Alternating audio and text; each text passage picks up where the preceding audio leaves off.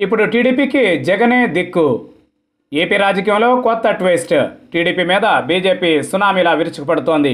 నలుగురు రాజ్యసభ ఎంపీలను లాగేసింది. ఇప్పుడు ఏపీలో టీడీపీ ఎమ్మెల్యేల మీద దృష్టి సారించింది. అందుకోసం ఆపరేషన్ ప్రారంభించింది. టీడీపీ ఎమ్మెల్యేలను తాను రాజీనామా చేయకుండా వస్తే తీసుకోనని జగన్ స్పష్టం చేయగానే టీడీపీ ఊపిరి పీల్చుకుంది. తాము గతంలో 23 మంది ఎమ్మెల్యేలను లాగేసినందుకు జగన్ ఎప్పుడు ఏం చేస్తారనే టెన్షన్కు కాస్త రిలీఫ్ దొరికింది. ఇంతలో బీజేపీ విరుచుకుపడింది. ఇప్పుడు ఎమ్మెల్యేలను లక్ష్యంగా చేసుకుంది. ఇక చంద్రబాబుకు ప్రతిపక్ష నేత హోదా మిగలాలన్నా, టీడీపీ నిలదొక్కుకోవాలన్నా జగన్ వల్లే సాధ్యం. మరి జగన్ ఏం చేస్తారు?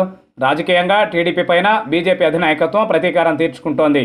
ఏపీలో ఏ రకంగా తమ పార్టీకి తమకు భారీ నష్టం చేసేలా చంద్రబాబు వ్యవహరించారో అదే ఏపీలో చంద్రబాబుకు ఆయన పార్టీకి అదే స్థాయిలో రివెంజ్ కోసం బీజేపీ పావులు కదుపుతోంది.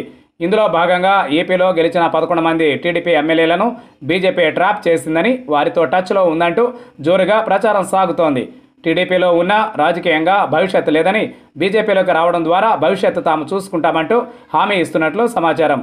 ఇందుకోసం ఉత్తరాంధ్రకు చెందిన ఓ సీనియర్ నేత ప్రస్తుత ఎమ్మెల్యే నాయకత్వం వహిస్తున్నట్లుగా చెబుతున్నారు. మొత్తంగా ఇప్పటికీ టచ్లో ఉన్న వారిలో ఉత్తరాంధ్రకు చెందిన 4, కృష్ణా, గుంటూరు నుంచి 2, గోదావరి జిల్లాల నుంచి 3, ప్రకాశం నుంచి 2 టచ్లో ఉన్నారని తెలుస్తోంది. రాజ్యసభ ఎంపీలు 4 వెళ్లిపోవడం, కాపు సామాజిక వర్గానికి చెందిన నేతలు అసంతృప్తితో ఉండడంతో బీజేపీ ఆహ్వానించిన సమయంలో వెళితేనే గౌరవం దక్కుతుందనే భావనలో ఎమ్మెల్యేలు ఉన్నట్లు చెబుతున్నారు. ఎంపీల విషయంలో చేతులెత్తేసిన టీడీపీ అధినాయకత్వం ఎమ్మెల్యే విషయంలో టెన్షన్ పడుతోంది.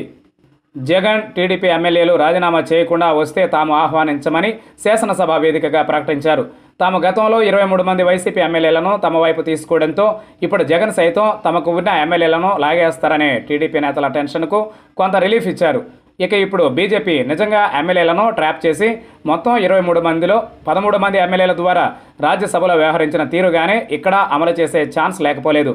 అక్కడ మెజారిటీ సభ్యుల నిర్ణయం అంటూ టీడీపీ పార్లమెంటరీ పార్టీని ఏకంగా బీజేపీలో విలీనం చేశారు. ఇక ఇక్కడ కూడా 23 మందిలో 13 మంది ఆమోదంతో టీడీపీ లెజిస్లేచర్ పార్టీని బీజేపీ పార్టీగా గుర్తించమని కోరాలని బీజేపీ నేతల ఆలోచనగా తెలుస్తోంది. అయితే కేంద్రంలో బీజేపీ అధికారంలో ఉండడంతో అక్కడ వ్యవహారం సులువైంది. కానీ ఇక్కడ జగన్ అధికారంలో ఉన్నారు.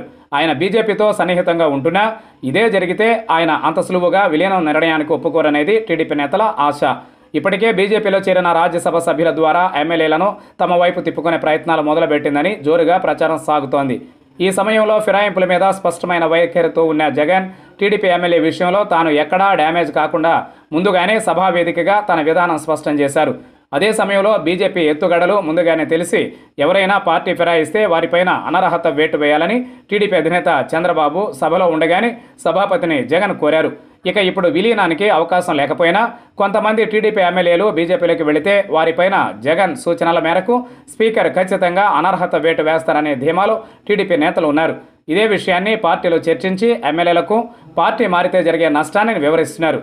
ఏ రకంగా చూసినా ఇప్పుడు ఎమ్మెల్యేలు జారిపోకుండా చంద్రబాబు ప్రతిపక్ష నేత హోదాలో కొనసాగాలంటే జగన్ మాత్రమే కాపాడగలరని టీడీపీ నేతలే వ్యాఖ్యానిస్తున్నారు. మరి జగన్ బీజేపీకి సహకరిస్తారా లేక వ్యతిరేకిస్తారా అనేది ఆసక్తికరంగా మారుతోంది.